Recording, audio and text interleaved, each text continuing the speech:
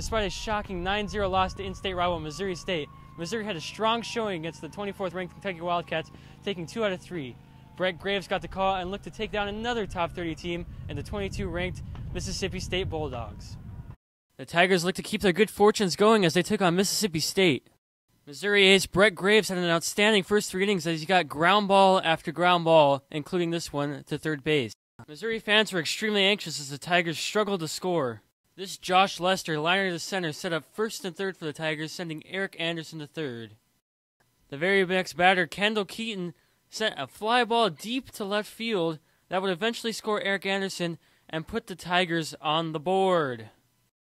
The aforementioned Graves ran into trouble in the 4th inning, and the coach looked to calm him down.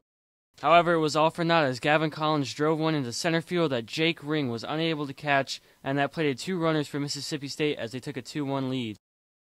With their first lead of the game, the Bulldogs looked for their bullpen to close it out, but they simply could not find the strike zone in the 6th inning and loaded the bases, allowing for a wild pitch to score catcher Dylan Kelly, tying the game at 2. A 1-out double in the top of the 11th by Seth Heck allowed for a C.T. Bradford seeing eye single, which plated Heck and gave the Bulldogs a 3-2 lead.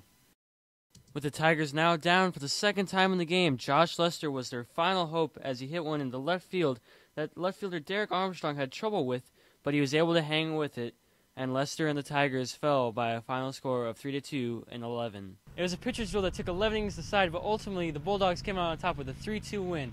The Tigers fall to 16-18 and 6-10 in the SEC. They look to bounce back tomorrow with a 2 o'clock game against the Mississippi State Bulldogs. From Taylor Stadium, Jonathan Snyder, 23 Sports.